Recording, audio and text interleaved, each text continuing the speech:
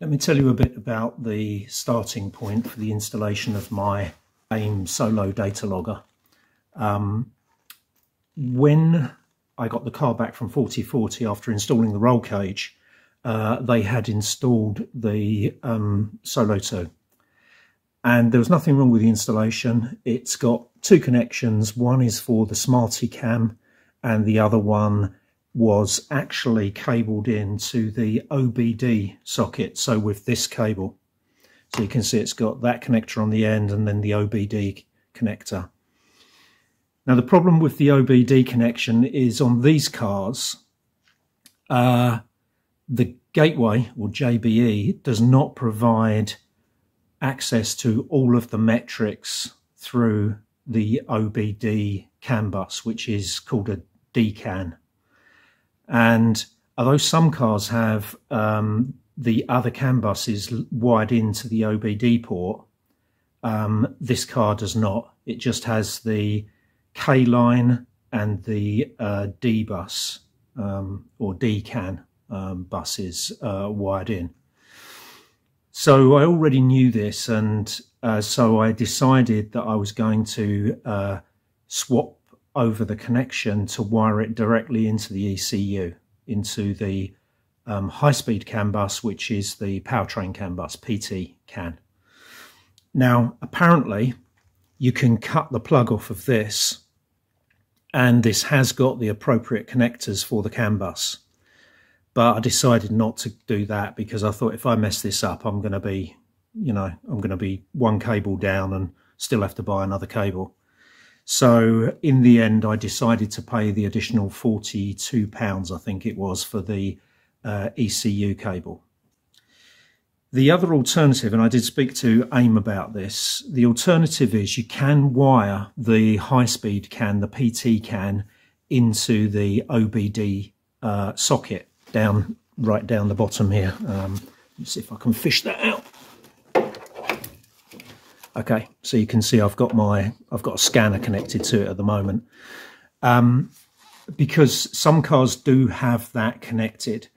But as the guy at AIM said to me, the only problem with that is that if that upsets your scanners and causes your scanner to incorrectly register the type of car you've got, then maybe that's going to cause more grief than it's worth. So I decided not to go that route either. So that's our starting point. We're going to take out the OBD connection, which I've already stripped out, and connect in the direct connection into the ECU PT CAN bus. To fit the AIM Solo unit, I've pulled the cable up through the duct at the back of the ECU box. There are 6 connections on the cable, but 2 of them aren't used because they're for RS232 connections, which I'm not using. So that leaves 4 connections. I need one 12-volt supply, so that's one of them. I need a ground, which I think is the black one. Yep, ground. And then I need CAN bus high, which they've marked on here as CAN plus, and CAN bus low, which I guess they've marked as CAN minus. Yeah, CAN minus. I've pulled a plug off of the ECU, and within that plug there is a CAN bus connection. So the red wire is CAN low, and the blue and red is CAN high. So that gives me the 2 CAN connections. I've got a ground that's going into my ECU switch that I've got for my Cartec isolator, so I'm just going to go back to where I spliced in the ground and put my ground in there. And then I need a 9-volt supply. I had considered using the 9 volts coming directly from the Cartec unit, but strictly it should, the DL should come on with the ignition. But there is a problem with that, actually. There's a problem because when you finish a race, you often want to download the stats off of the logger, and I don't want to have to turn the ignition on to do that. I don't mind turning on powering up the car It's just I don't want to power on the ignition. So I think what I'm going to do is I am going to go ahead with my original plan, which is to splice into this 12 volt supply from the CarTech unit. So when the car is switched on, this will go live. That means the DL will be, the AIM Solo will be powered on, or will have power. You can still switch it on and off, I think, from the front of it. Yeah, I think I'm going to go with that. What it did mean is I had this rather unnerving, I was quite nervous about doing this, pulling this connector out of this plug. The reason is because I need to unwind it a bit so that I can splice into it. I'm going to try and splice into it without cutting through the wire. I've seen another guy doing this on an what was he doing it on? E36M3, I think it was, or might be E46M3. So there is another YouTube video that shows him installing an AIM Solo DL on his BMW M3. So you could search that out if you've got another model. One thing that's different on his one is that his CAN bus connections are a different colour scheme. They're yellow and brown and yellow and red, I think, or something like that. They're yellow anyway, the main colour. On this car, they're not. This is definitely CAN low and this is CAN high. Oh, by the way, this is the PT CAN bus, powertrain CAN bus, not the low speed body K-CAN. I've very carefully skinned this wire just there.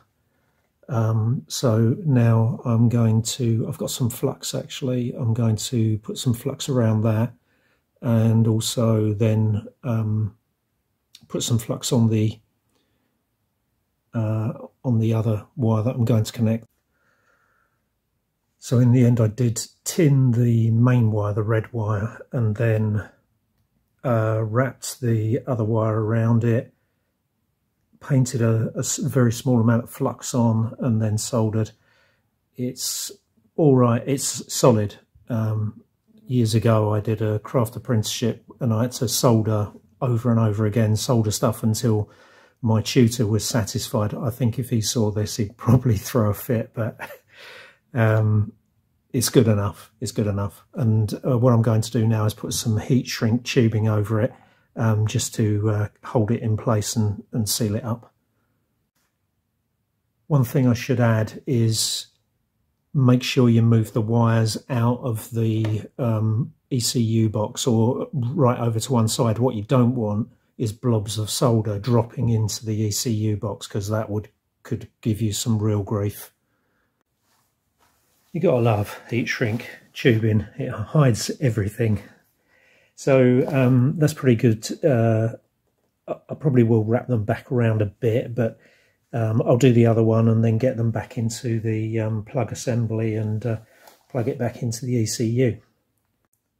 Okay, all done. So just to recap, the positive feed is coming off the feed from the CarTech unit, which goes via a 3 amp fuse anyway, so that's fairly safe.